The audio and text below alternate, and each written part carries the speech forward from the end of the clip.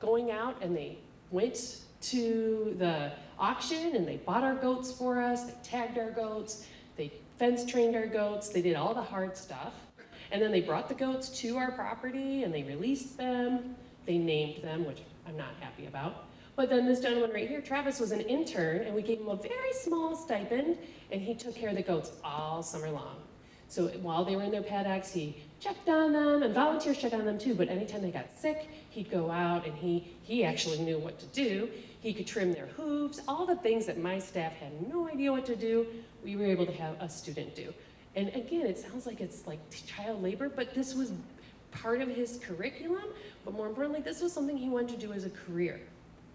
So don't say it's just a volunteer, because you have to be creative and find ways to be able to utilize these volunteers in ways that you would never think. Just think about all the different people that are out there and their skill sets. I promise I'm almost done. If I can get this thing to go. Okay, and then finally, the next level. So after the goats go in, we then need to have volunteers come up and do the cleanup, because the goats only get it kind of clear for us, but they really build efficiency in the volunteers that come in later.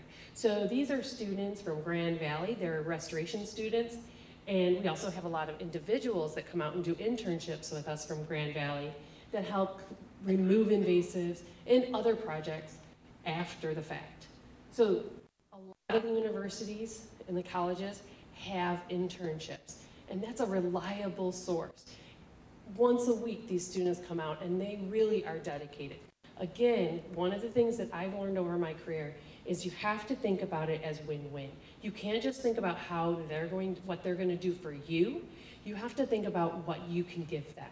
So when I get an intern, they're thinking about all the different places they can intern. And I say, this is what we can do for you. We can give you experiences that you're not going to get here and here and here. And that's really important because we have no money. So these students do this absolutely for free.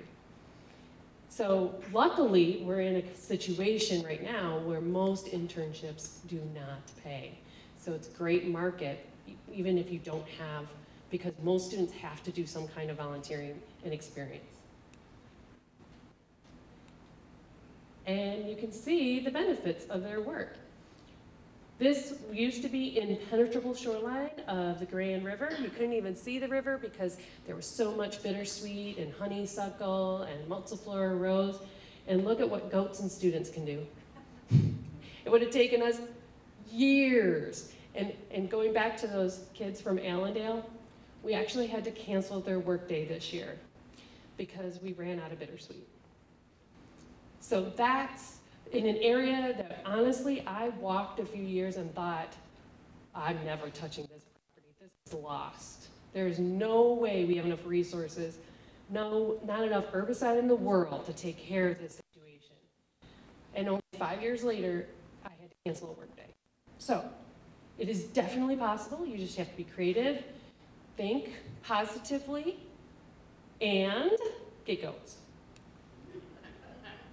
So this is that shoreline I told you that we had 800 feet that you couldn't see the water. And now this is what it looks like. It's gorgeous. But it'll be even more gorgeous when it's full of dogwoods and elderberries and all the other good stuff that'll soon block its view. And I'm done. So questions are in the end.